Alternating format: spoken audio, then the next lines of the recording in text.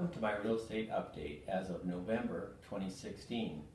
To understand what's going on in the marketplace in North Vancouver, let's look at four key indicators: sales, listings, sales to active listings ratio, and price.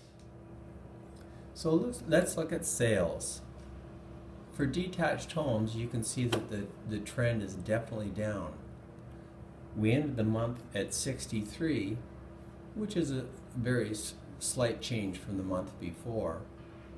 Or in comparing it to a year ago, we're down 58%.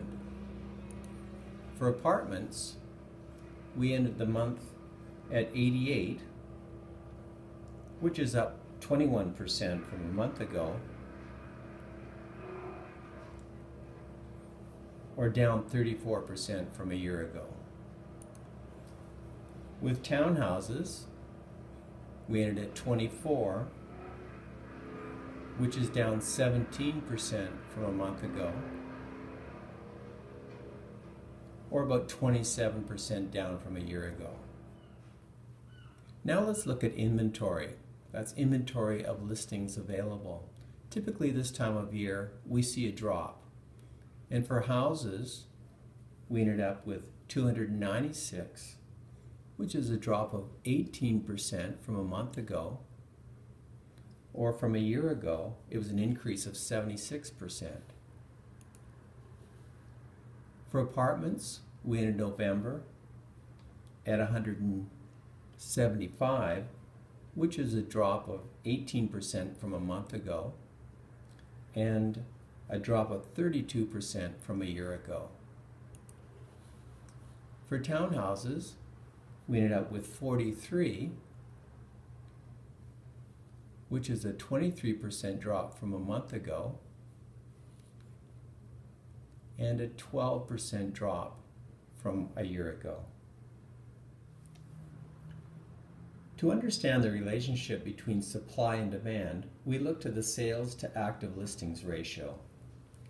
Generally, analysts say that downward pressure on home prices is when the ratio drops below 12% for a sustained period, while home prices experience upward pressure when it surpasses 20% over several months.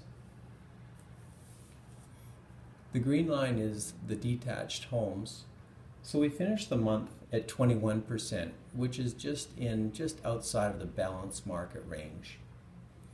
So that's down from a high of 88% in March. For apartments, which is the blue line, we finished at 51%, and that also was high in March at 82%.